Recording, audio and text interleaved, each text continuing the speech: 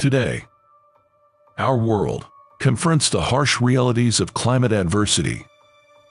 The repercussions of global warming extend far and wide, disrupting water supplies, food security, and our very way of life. In response, nations across the globe united under the Paris Agreement.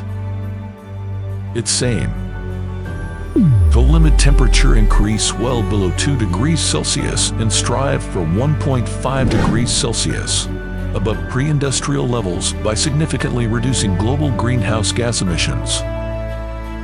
But the question remains, are we making progress?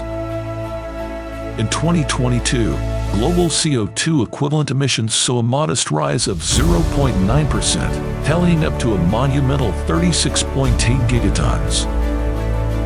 A notable part of this increase is linked to the world economy's gradual resurgence post-COVID-19.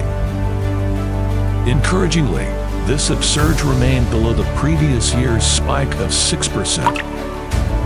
Focusing on the primary contributors, the power sector stands at the helm, accounting for 40%, trailed by industry at 25%, with transport at 22%, and buildings constituting 8%. Together, these sectors contribute to a staggering 95% of global emissions.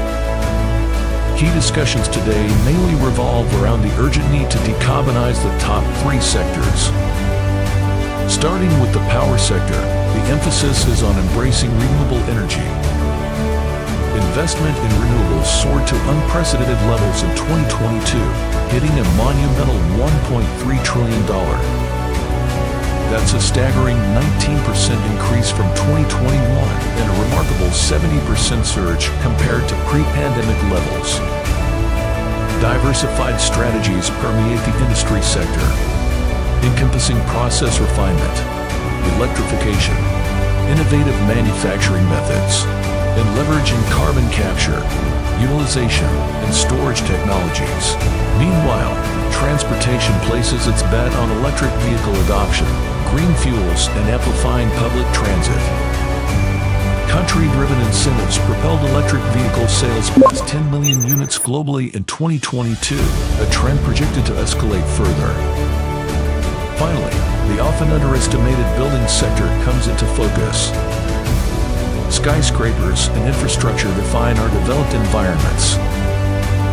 Yet, the question looms: how do we mitigate emissions from these structures? Are emissions solely attributed to electrical usage, or does an obscured facet await discovery?